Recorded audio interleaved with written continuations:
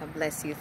Thank you so much for being on with me today. I want to share something that I believe every person need to at least wait for, or when we describe this, is being patient for God's good work to be done in our lives.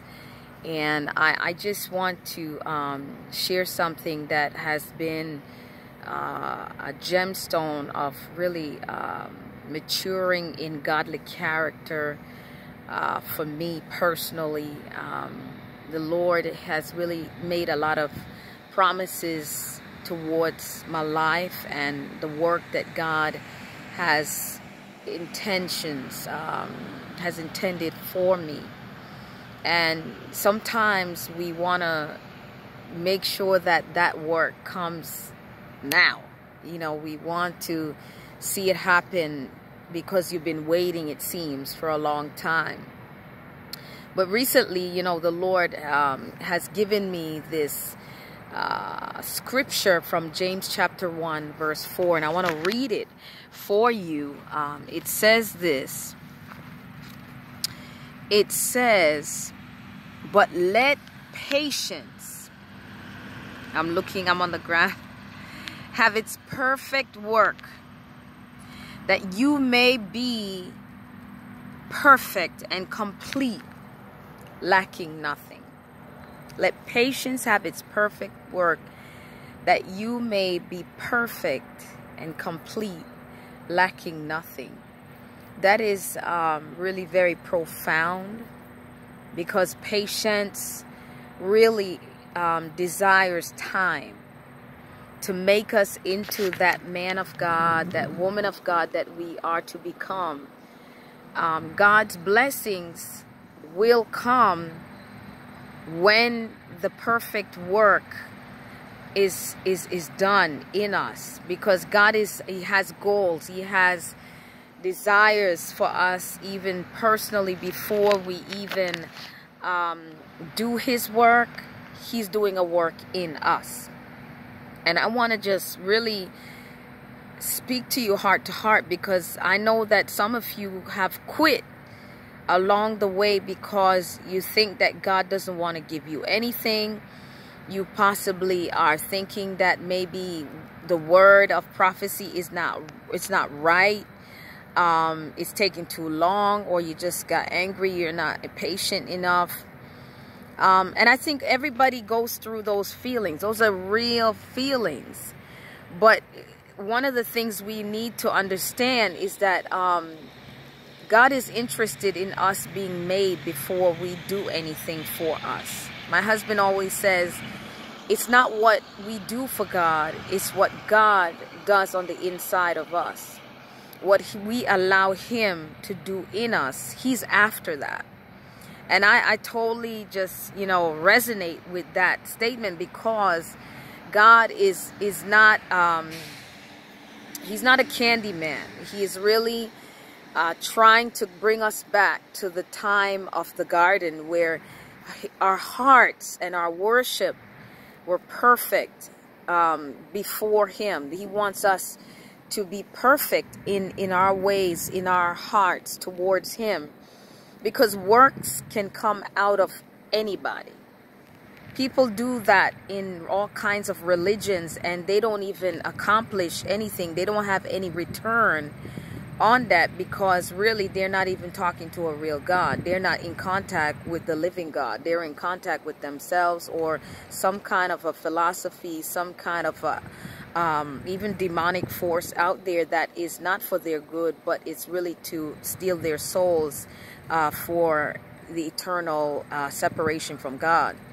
But I want to just say to you that this perfect work is necessary in just about anything. See, I've been praying and fasting and seeking God for revival, and I'm still doing that right now. But there's some things that God is interested in doing in us. Like, in order to even have revival, we have to come to that place of perfection. And patience is that tool that is being used to help us to bring us to a completeness, a maturity in God. The things that we need to be actually do effectively so we can finish well. Patience is that tool, is that work in progress that will bring us to that place of completion. And when we say perfection, is this where God is pleased. It's because only God is perfect, and only God is he has all those things that can cause us. But to actually begin to understand this whole thing of perfection is that we become like Jesus, and he, in essence, when he looks at us, he sees his son. So that is that perfection that he is looking for and waiting for, that fruit of perfection that looks like Jesus Christ, his son. And it's up to us as to what we're willing to do to get it. Are we willing to wait? Are we willing to endure some things that will help us to actually become perfected in the way that the Lord really means this towards us? I know that some of you are out there and you're like, I don't know if God is even there anymore. I think that you need to really assess the scriptures, because when it comes to the perfect work of God in you, there's always a pressing, and time is always an issue with the child of God. It's never an issue with the unbeliever. And I've spoken this a few times before, but I'm really convinced that the child of God, the problem that he or she will face is the fact that she can't wait or he can't wait. And so we end up turning towards the flesh, or we end up turning towards something that is detrimental to us because we want a quick fix. And, you know, even when it comes to revival, when we work with people who want revival, sometimes they want to see things happen, but they want the revival, but they don't want anything to happen on the inside. They don't want the character change. They don't want the fact that God is going to deal with them on some issues in their lives that they have been like holding off, and they don't want to change. But they want the miracles, they want the salvations, they want the deliverances, but they don't want to be delivered. I need to speak on something called get delivered, because let me tell you something. This whole thing of patience, really, I'm beginning to understand that God's blessings in the ministry cannot come many times. He has certain people mapped out and really put aside and set apart to see the fulfillment of his move in the earth. But the thing is, if God will give you that blessing like now, you would end up dropping the ball. I would end up dropping the ball. And we need to really think about, are we able to handle the pressures of blessings? Because blessings come with pressures. It comes with haters, people who don't want you to succeed, people who are jealous of you, people who actually hate you because they think that they are better than you are, people who think that maybe they should be the ones used because they're more anointed. But this has nothing to do with God's agenda or God's purpose and plan. He said he'll have mercy on whomever he will have mercy. And when it comes to the blessings of God, we don't choose God in that and say, well, I want to be blessed. God chooses us, according to John. And so I'm saying to us, like, we need to come to a place now where we need to let patience have its perfect and complete work in us, so that we will be complete at that end, so that God can see Christ in us, so that when the devil comes in to attack us and put pressure on us, that we will have a response that's pleasing to the Father. There's so many things that we want now, and this is the generation, the times that we live in. We want instant gratification, and that doesn't work with heaven, because heaven, it took time for Jesus to come. Think about this thing happened in Genesis, where the fall took place, but look at how long God took loving on the generation after generation, people after people, so, you know, nation after nation, making himself known through the Jews, and then manifesting himself to them. And even then, the Jews, some of the Jews, did not even accept Jesus as Messiah. They crucified him. And so this thing of let patience have its perfect work so that we can be complete. This thing is powerful.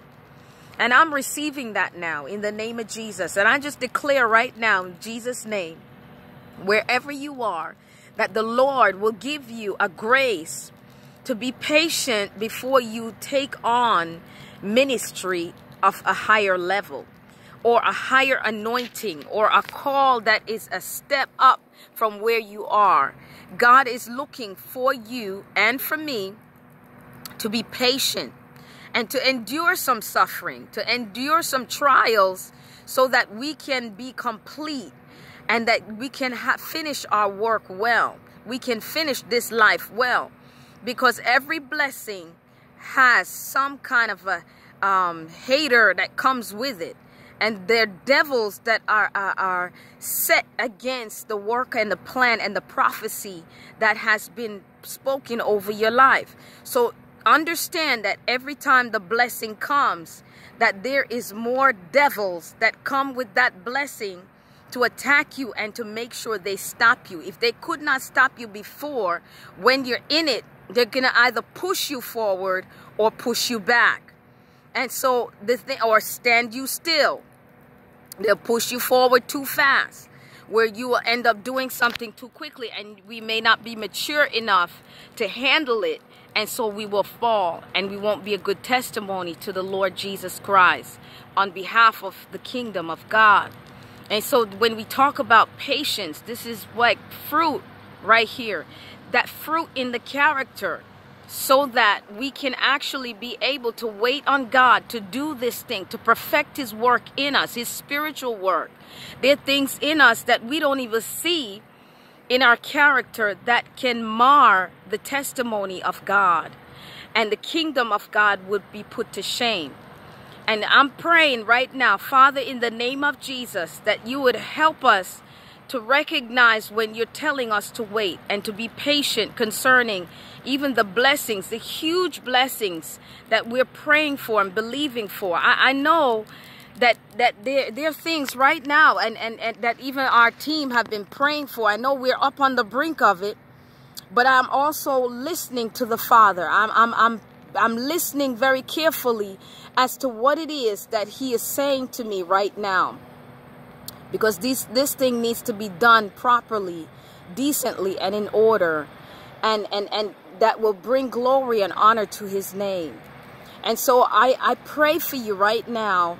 If you may have something that you are waiting for in prayer. If you may have been seeking God and saying, God, I just need this breakthrough. I need you to turn this situation around for me. And you haven't seen it come yet. Let patience have its perfect work in you. That which God, wants to do, that would be complete and that would be perfected. Because that thing that God is doing in you, whatever he gives to you, the thing that he does in you is going to combat and allow you to keep those very blessings that he has conferred over your life and over your family, over whatever situation, whatever ministry that you are believing God for. He is about to do something that is going to bring honor and glory to his name. And he's going to use you as the instrument. But as that instrument, let the Lord do his perfect work in your heart and in your life. I want to thank the Lord for showing this to me, because it is sometimes it can be frustrating when you are waiting on the Lord and you are praying and seeking God for ministry opportunity doors, not so much the ministry opportunity, but in a sense of even that just to an opportunity to be able to do more for myself, in the sense of a facility, waiting on God and trusting God for that. And Lord, how will you make it happen? And who will be a blessing to this work? Because there are people also out there that's supposed to be a blessing to your work, but they're not even, their faith is not even where it's supposed to be givers. Some of them are stingy and they are really financially blessed. Some of them are just like, they don't see the vision beyond, they have the resource, but they don't have a vision even to sow into, because their hearts and their minds are stunted and looking upon the blessing instead of looking who he can bless or she can bless or they can bless in the kingdom of God, so that the kingdom can be enlarged and people can come in. There are lots of people who they're not there yet. There's to even bless you.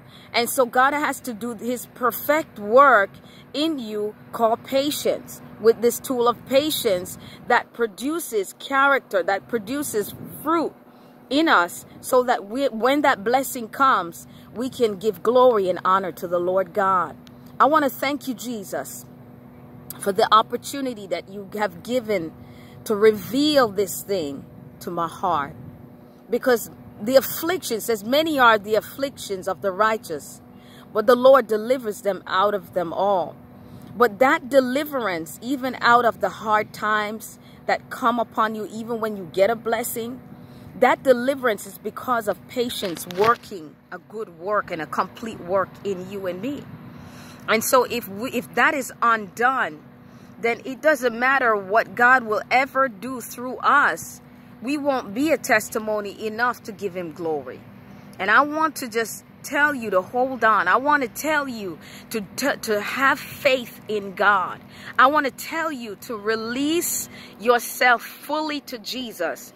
Do not lean upon your own understanding, but in all your ways acknowledge him, and he will direct your path. He's directing you right now, just even through this broadcast, because his goal is to get you to a place where dependency is key for you. Father, I just pray for the release of a heart that is willing to just give all. We give ourselves, we cast our cares upon you because you love us. And you care for us not to fall. You care for us not to be cast down by the struggles and the afflictions of this life, because, Lord, we are not able to handle waiting for the good work to be complete in us, so that when the blessing comes, we can hold on to it. We don't drop the ball. God, I pray that release over brothers and sisters, God, who are in ministry, pastors and leaders, God, who may have, Lord, have so many dreams, and Lord God, it's taken time, but nothing that is good and perfect, the perfect will of God, is ever quick and easy, and it doesn't just come in an instant. But it takes time to really uncover and to unfold that. It took time for Jesus to come and manifest himself, and to really begin to do something that was in the heart of the Father from Genesis. I'm telling you, he is the lamb that was slain before the sins of the world. But the manifestation took a while for man to be able to handle that and to receive him. And even the timing of him going to the cross. There's a timing of him, because he had to also be worked in to this fabric of the earth, and to even grow up next to us, and to be able to die for us. It took time. There are things that you're going to do on behalf of the ministry that you represent, that it will take some time for you to be known as that person who has laid everything down for the kingdom of God. The work of God on behalf of the heaven needs to be represented by someone who has patiently endured and just waited for God to do that thing in him or her, or myself. Like, I am not talking just to talk. I'm talking because God is processing me. And these are the greatest broadcasts, not just something that say, okay, I understand this truth because, you know, I read it in the word, and there are levels of truth that come to you. This is a revelation that I need right now in my life. This is a revelation that is something that, you know, I could overlook it, but I don't want to do that, because I understand the power of patience, the power of the blessing that comes upon you in anointing when you wait. Anointed, because God also anoints you to receive the blessing. He anoints you to say yes. He anoints you to lay your life down for people and just let them see Christ in you. And that takes time. It's not something that is easy. It's not like, you know, putting on a shirt and taking it off. This is something that God gives you in your spirit, man. And it takes time to be able to receive that. And God will speak some things to you when he gives you the blessing and say, this is what I need you to do in order for this blessing to really transfer a message to the people around us that we serve, that we have to lay down some things. I want to just pray with you lastly before I go. But I want you to not let go of the beauty of working, letting patience being worked in your character, in your womanhood, in your manhood. I don't know where you are with God, but I pray that if you're discouraged, that the Lord will lift you up today, that he will strengthen your heart, that he will give you peace, that he will help you to understand how impactful this is going to be as you wait on the Lord. Be of good courage, and he will strengthen your heart. I pray that his love would reach out to you in this time where you feel defeated, where the enemy has made you feel like God's not working. That's a lie from the pit of hell. And I undo that lie right now in the name of Jesus Christ. I release angels about you to encourage you and to bear you up, so that you will continue on with the vision once again. I pray that the Lord's grace would fulfill your soul. Inside of your soul, you'll have a knowing in your being that you are meant to live in this time. And the blessing of the Lord that's coming to you is not because of you, but because of Christ in you, the hope of glory for the entire world that needs to see this thing. I pray that the Lord will be the lifter of your head and the encourager of your heart, that you will be a walking revivalist, and that wherever you go, you will stir up God's people to do more for Christ, that you'll cause them to lay their lives down. You'll cause them to not repeat the history of sleep and slackness, but that they would now begin to arise and begin to do the will of God to its full. And that they will know that there is a reward that will not tarnish, it will not fade, it does not come from this life, but it comes from above.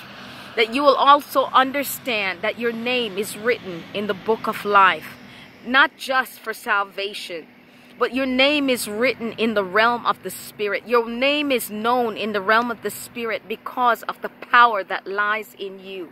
Because you're willing to wait and let patience have its perfect work, that you might be a complete person, and that God might see his Son, Jesus Christ, in you and in me. God bless you so much. This has been Tanya coming on with Heart on Fire. I love you and thank you. Stay tuned with me, and you can also find me on YouTube as well as Facebook. You can check us out. Stay with us. God is doing a good work. Don't miss it. You are a walking revivalist. You are the fire that God wants to enhance and to increase in the earth. God bless you. Love you. This is Tanya. Bye-bye.